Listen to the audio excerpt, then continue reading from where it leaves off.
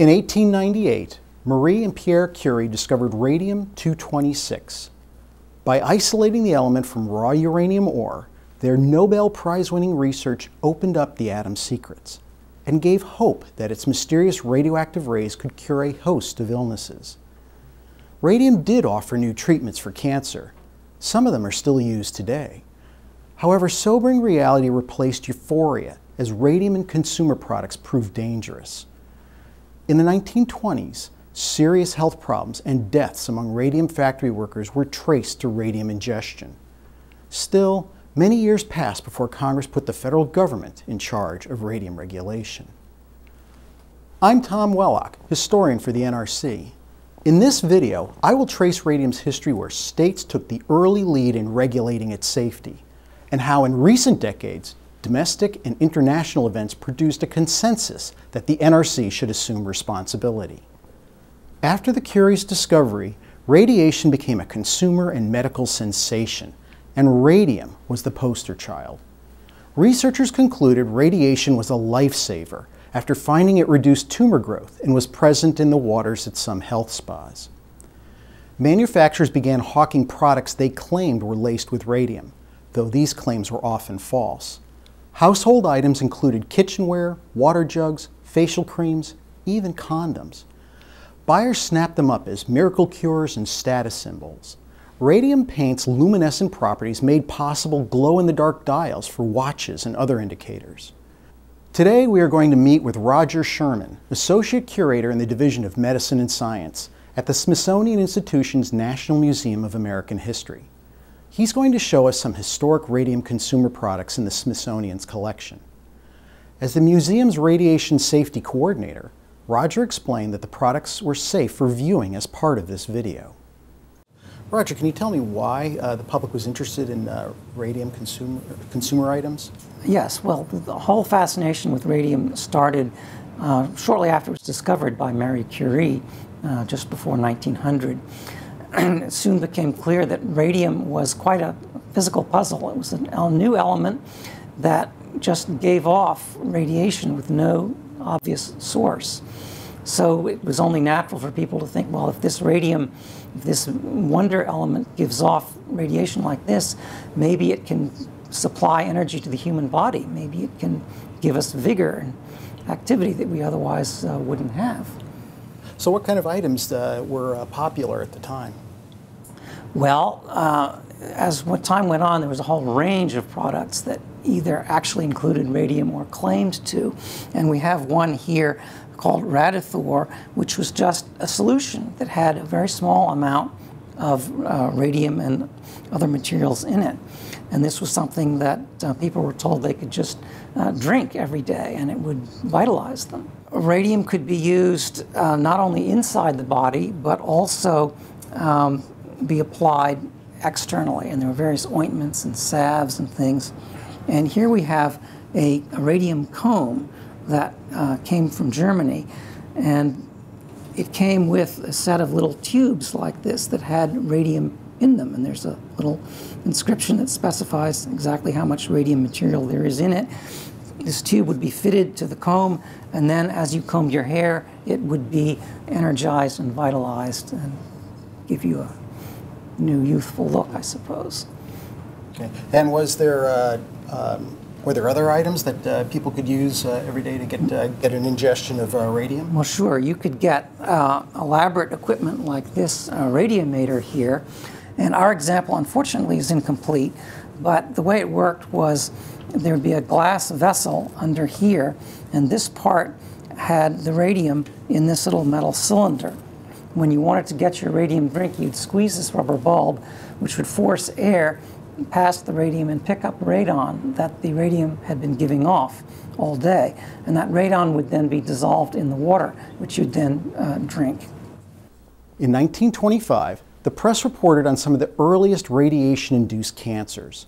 Its victims were young women, watch-dial painters concentrated in New Jersey, Connecticut, and Illinois. The intricate work required them to lip point their brushes. Infections and jaw cancers followed, as radium's bone-seeking properties and long-lived radioactivity proved deadly. The tragic story of the Radium Girls transformed radiation's image from panacea to poison.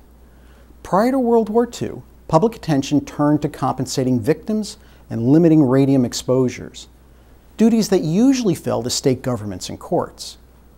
Some states passed laws to protect workers, others limited the radium industry's liability. States were able to halt the practice of lip pointing, but their powers were limited as some manufacturers simply chose to move. Federal agencies organized conferences, issued health studies, and developed voluntary safe work practices. The Federal Trade Commission was able to shut down falsely advertised products, such as the tonic Radithor, that claimed to be a fountain of youth. But there was no comprehensive federal role. While radium was left to the states in this era, there was little radioactive material to regulate. Radioisotopes were either painstakingly isolated from natural ores, as was radium, or created in small batches in particle accelerators by firing beams of electrons and protons. With the end of World War II, the oversight of radioisotopes changed. Radium opened up possibilities for effective cancer treatments, and scientists working on the Manhattan Project's wartime reactors discovered many new isotopes for use in science and medicine. Cold War security concerns led to federal control of this new radioactive material under the 1946 Atomic Energy Act. But the law carefully avoided intruding on state authority by restricting the new Atomic Energy Commission to regulating fissionable material, like uranium, and the new isotopes produced in reactors. States kept their authority over accelerator-produced and natural isotopes, such as radium.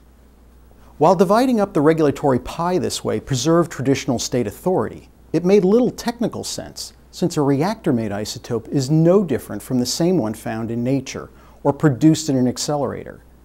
The regulatory picture was further complicated by states taking varying approaches to regulation.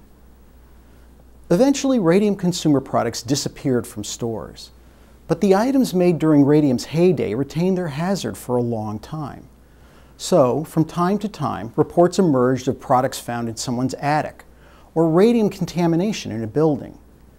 In the 1960s, federal and some state health agencies launched a program to collect and dispose of these old radium sources. Over the next 20 years, state radiation control officials asked Congress to put the AEC, and later the NRC, in charge of radium regulation.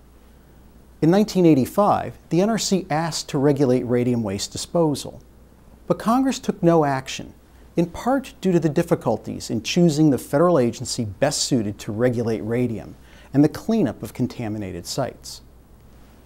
Little changed until the 1990s, when terrorism provided a new dimension of concern.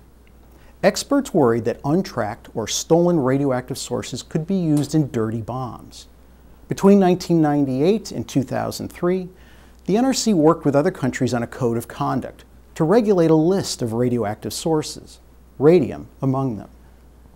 After the September 11th terrorist attacks, support for the code of conduct grew, and in 2005, Congress passed the Energy Policy Act, turning radium regulation over to the NRC. The agency assumed authority for radium in phases, completing the process in 2009.